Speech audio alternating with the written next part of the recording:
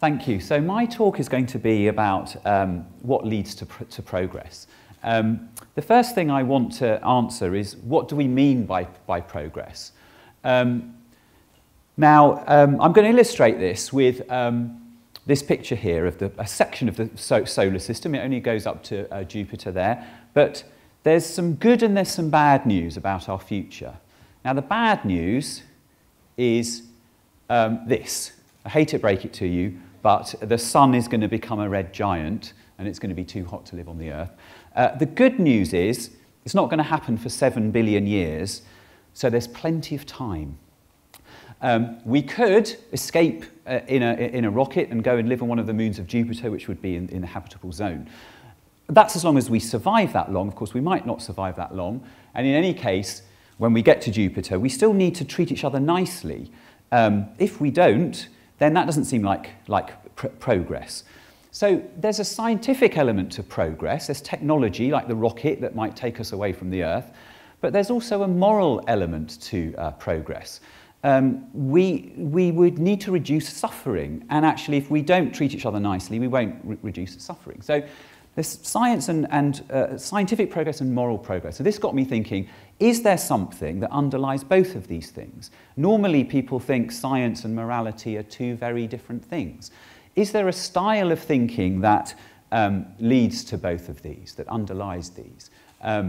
Well, I think there is, and I call it critical open-mindedness. And I'm going to illustrate critical open-mindedness using my props here. Now, imagine you've got two different theories, theory A and theory B. These could be theories of two different scientific theories of global warming, for example, or they might be the views of the Palestinians and the Israelis.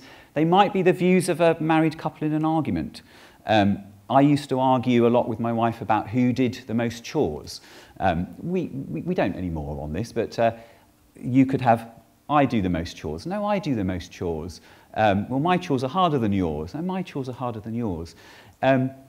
Now, open-mindedness, or rather closed-mindedness, is where you close one of these down and you're sure that your view is right.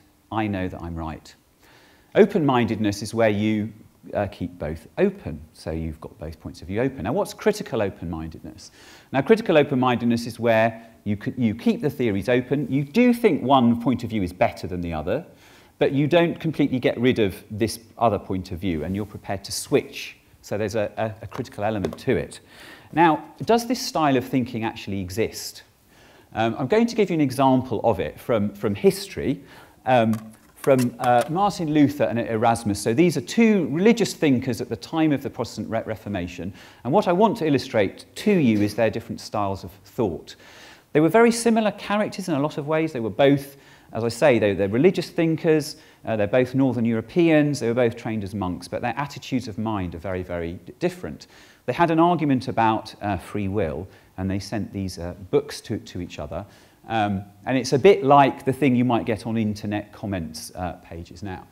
Luther, he says, your book is so contemptible and worthless, although you write wrongly, I owe you no small thanks because you've confirmed my view. Now, Erasmus is a very different attitude. Even if I've understood what Luther discusses, it's altogether possible I'm mistaken. I merely want to inquire and not to dogmatize, and I'm ready to learn. So if I highlight these for you, you can see that there's a very different style. Luther on the left, this is very much what you get on internet comments pages, people saying you're wrong. It's actually rarer that you get the style of Erasmus. He's the critically open style. He's saying, I might be wrong, I'm ready to learn from other people. So there you have an example of two religious thinkers. One is closed and one is open. But what Galileo actually talked about in a great book, 1632, Dialogue Concerning the Two Chief World Systems, he compared these two theories, whether the Earth is at the centre or whether the sun is at the centre. And what he did is he was very open about the arguments for both sides. Although he was on the side of the sun being at the centre, he realised that there were quite a lot of good arguments on the other side. And he did give a really good go at giving you arguments for both sides. So there's a critically open-minded aspect to it. Now, you might think, well, we know that Galileo was right about the sun being at the centre. So shouldn't we be closed-minded now? Shouldn't we keep B there? You know, we're sure about that. We know the sun's at the centre. Well, the thing is, Galileo wasn't completely right. He got quite a lot of things wrong. He thought the planets went round in circles, and they don't. They go around in ellipses. There were better theories. My next lovely prop here is my credibility thermometer of how strongly you believe in a theory. Now, Galileo's theory may have been quite good at the time. There was reasonably good evidence for it. Maybe he was at 70%. It wasn't 100% correct. Newton's theory of the solar system was pretty good. He probably did maybe get up to 99%. His theory wasn't the best theory. Einstein's theory was better than that, maybe 99.5%. The point of my credibility thermometer, it doesn't go up to 100. You keep your options open for better theories. Now, one thing that Galileo did was he considered the opposite view. Now, this is something that psychologists have looked at as a way of getting rid of bias. Now, there's a thing called my-side bias, which you're probably all familiar with, which is that people tend to think that arguments that support their view are better quality. So, for example, if I support the death penalty and I read an article that supports the death penalty, I'm more likely to say, yeah, that was well written. That was a good argument. It happens in sport as well. If you support a particular football team and you're asked to judge the quality of the referee, you will probably say the quality of the refereeing is better when it supports your team. What's interesting about my-side bias is that it's quite hard to get rid of it. If you just tell people, look, there's this thing called bias, we're all biased, just try not to be biased. Try not to be biased in favour of your team. It doesn't really work.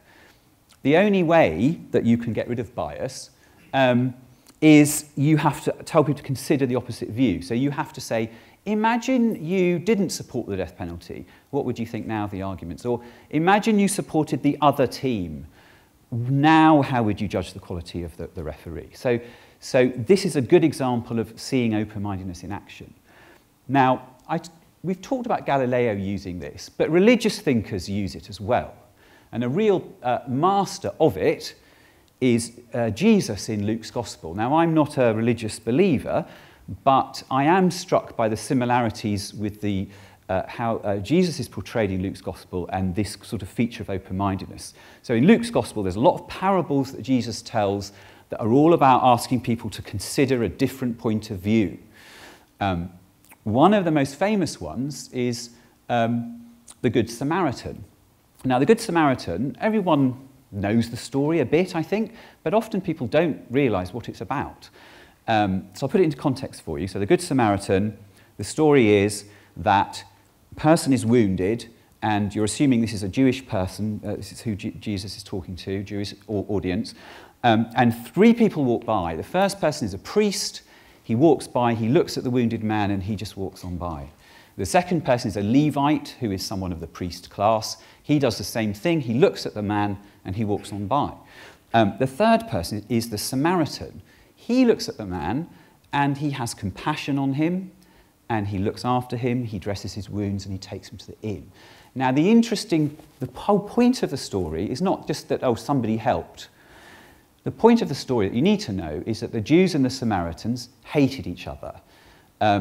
They despised each other so much that the Roman historian at the time, Josephus, recorded how the Jews destroyed the Samaritans' temple. And you also need to know that the parable the story is told in response to the question, who is my neighbour? So Jesus says, love your neighbour, and the disciple says, who is my neighbour? And he tells this story. So the point of the story is, your neighbour is not who you think it is, it's the out-group person. The person you despise is your neighbour. He's asking you to consider the opposite. If you told the story now, you'd have to have, it's the Jewish person who helps the Palestinian, or the Palestinian who helps the Jew, or the only person who helps you is the supporter of the other football team. The whole point is that your neighbour is the out-group member. We've seen that critical open-mindedness, I'm saying it helps you to get closer to the truth. This is what Galileo's trying to do, compare different theories, get closer to the truth. You also see from sort of the example of Jesus that there's a kind of moral element to this as well, as of asking people to sort of consider other views. And in fact, there's evidence from psychology as well that critical open-mindedness helps to resolve conflict. So this study from Sudfeld and Tetlock, what they did was a very interesting thing. They looked at international crises, and they looked at how open-minded the people who had to solve the crisis were, by looking at their letters and their diplomatic pronouncements and so on.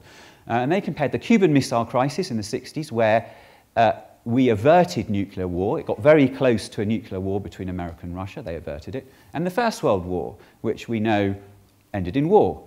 And they found very interestingly that the discourse of Kennedy and Khrushchev, and also the secretaries of state involved, were incredibly open-minded in the sense that they had lots of options available, and they were prepared to switch right up until the last moment.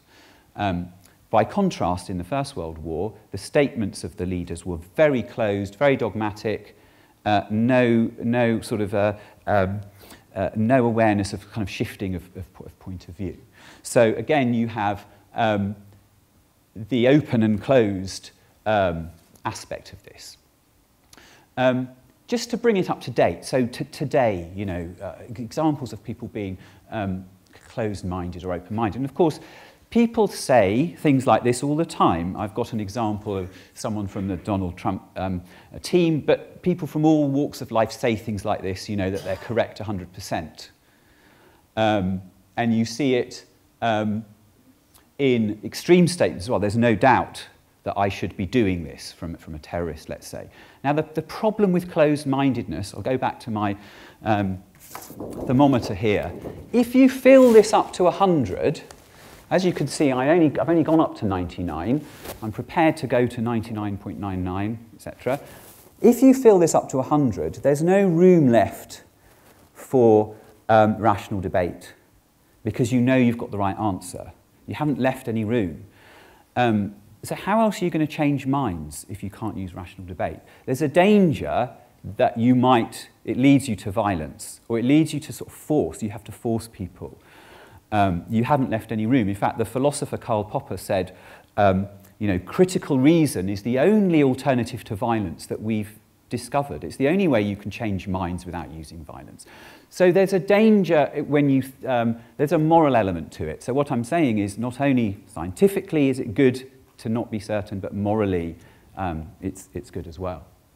Now, I called my talk Question Everything, and you might wonder, am I really serious? Am I serious about questioning everything? What about the fact, you know, John Lambie, that's me, I'm standing here in Cambridge today. That's certain, isn't it? Should I question that? Well, it's possible I could be dreaming. I did have a dream last night about doing this talk, and everything went wrong. But it felt, at no point did I think this is a dream. I wish I had thought that. It seemed very, very real. So it's possible I could be dreaming. It's possible my memory is playing tricks on me. I'm not really in Cambridge. I went to Chelmsford and I can't remember. So I'm not saying there isn't truth. There is truth. There is a fact of the matter about whether I'm in Cambridge or in Chelmsford. But I should always leave a little bit of doubt that I can't be completely certain. And likewise, you know, what's the answer to 13 times 57? There is a right answer to that, but it's always possible I calculated it wrong. Maybe my calculator made a mistake. Maybe I, you know, again, my memory, when I looked at the answer and then I tell you the answer. So there is a truth, there is a fact of the matter, but we shouldn't always think that we're certain. We shouldn't go to the 100%. So I am serious about that. Now, how can we be critically open-minded? As I said, it is a difficult thing to do. I mean, sadly, I mentioned the internet comments. I gave you the example of Luther and Erasmus. The actual style of Erasmus, where he says, oh, I'm ready to learn from other people, that's quite rare on internet comments. It's quite hard to find that. It's very easy to find the people that say, you're wrong. You've confirmed my view. Yeah, you would say that because you are prejudiced and, you know, I know that I'm right. But, you know, what you have to do is consider other views. And if you don't think you're 100% certain, it's much easier to do that, because you think, well, if I'm not 100%, I should consider other views, because that's the only way I'm going to learn. And of course, we need to live in a society which helps with this, that presents different points of view, and that allows us to challenge authority, whether it's scientific authority or political authority. So really, I had my question, which was, what leads to progress? And really, the answer was there all the time, that you get rid of the question mark, question everything. It's what leads to progress. So I say to you, go forth and question everything. Thank you.